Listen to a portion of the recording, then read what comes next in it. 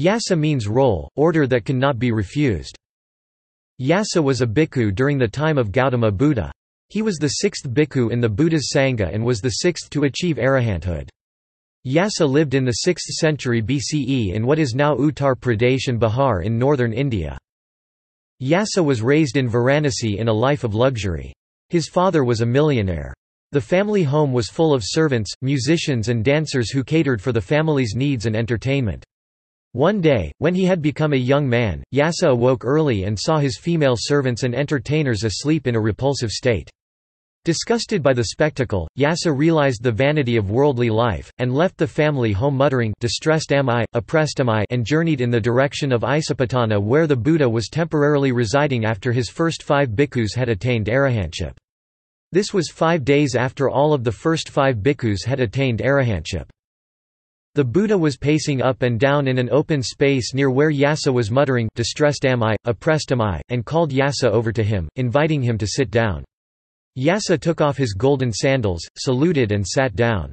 The Buddha gave a Dharma discourse, and Yasa achieved the first stage of arahanthood, Sotapanna.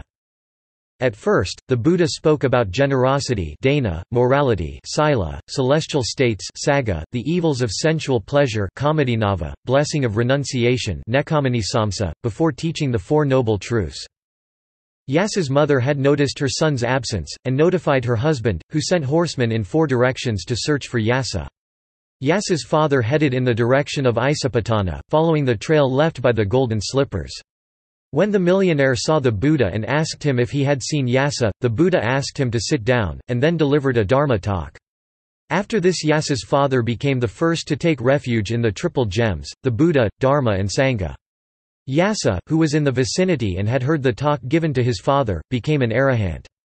After father and son were reunited, the father invited the Buddha and the Sangha to his home for alms on the following day. The Buddha then ordained Yasa.